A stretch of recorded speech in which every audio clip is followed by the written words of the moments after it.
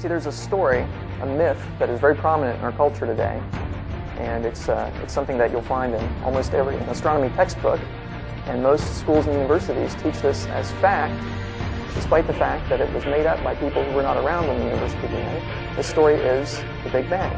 It's the story that we are taught in school. That's the story that appears in most textbooks. And I am surprised at the number of people who believe this story.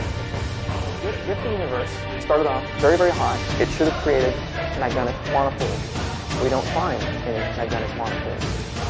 So it seems to me the most reasonable interpretation of the evidence is that the universe was never so hot, and therefore the Big Bang didn't happen. This is a serious problem with the Big Bang. The large number of scientific problems. These include flatness, the horizon problem, monopoles, the singularity problem, the baryon number problem, distant galaxies, the populations of stars, and I could have listed a lot more.